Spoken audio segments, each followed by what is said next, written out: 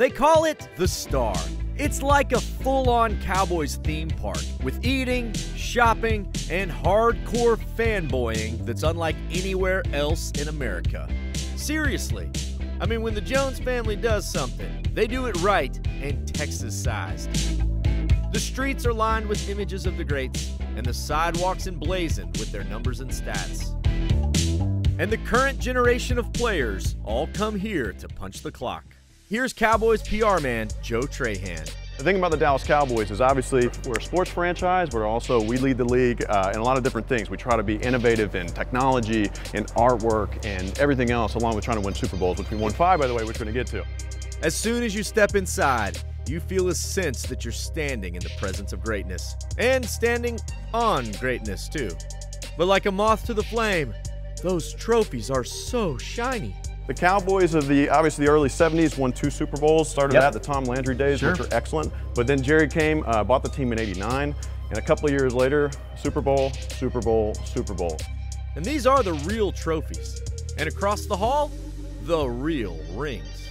Dating back from '71. Now, each one of them is different in its own unique way. You start out with a modest-sized Super Bowl ring, right? Not too bad. It gets a little bit bigger.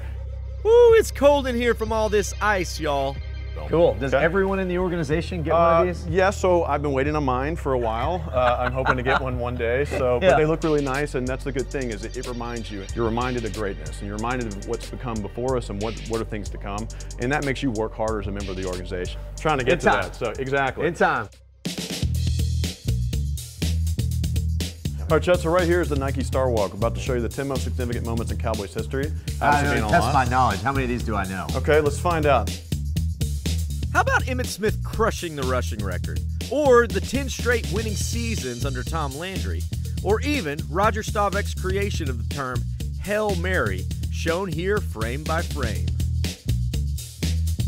Whoa, no way. The great Tom Landry, the winningest coach in franchise history. That is his amazing hat. Like you have an amazing hat, sir.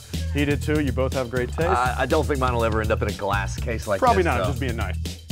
Over here, this is actually a fun one. So when we were trying to figure out, okay, we got this Dallas franchise, what are we gonna call it? What's the name gonna be? So you look at these sketches, it's very possible we could have been the Dallas Steers. Wow. That could have been our name. But we could have had a boot on the helmet? We could have had a boot with kind of like a sheriff star, which I guess that's cool. I don't know. This is like a living Cowboys museum.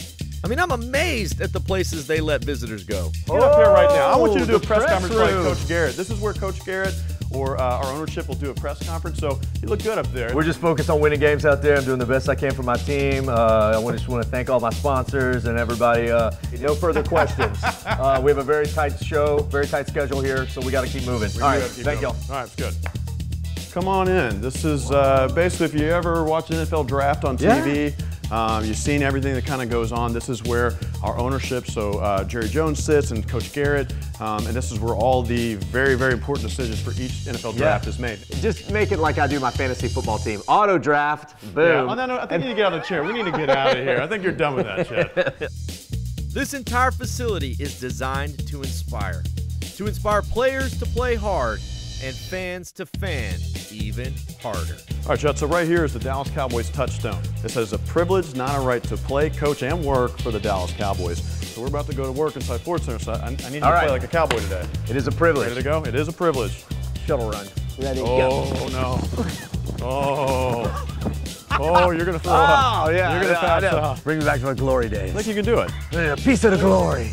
I'm sure the Cowboys scouts are watching, and I want them to know that I am still a free agent. But even if I have to watch from the sidelines, go Cowboys!